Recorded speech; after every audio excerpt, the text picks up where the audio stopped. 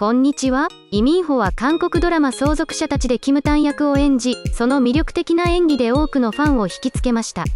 キムタンは財閥の次男で、家族や身分の葛藤に苦しむ高校生として書かれました。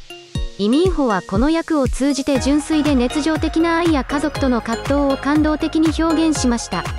演技の魅力。イ・ミンホの演技の魅力は単なるビジュアルだけでなく、その緻密な演技力と繊細な表情力にあります。キムタンのさまざまな感情を自然に表現し、視聴者の心に深く響きました。イ・ミンホはキムタンの年齢になりきるために緻密な役作りを行い、自分は96年生まれだと何度も言い聞かせていたそうです。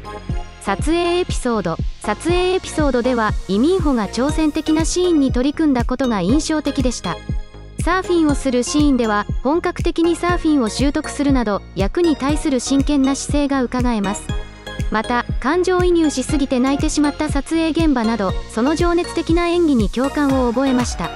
まとめ、相続者たちはイ・ミンホが真の俳優としての輝きを示した作品であり、視聴者に感動と共感をもたらしました。もし未視聴であれば、その魅力をぜひ堪能してください。イ・ミンホのキャリアにおける素晴らしい1ページとなっています。チャンネル登録よろしくお願いします。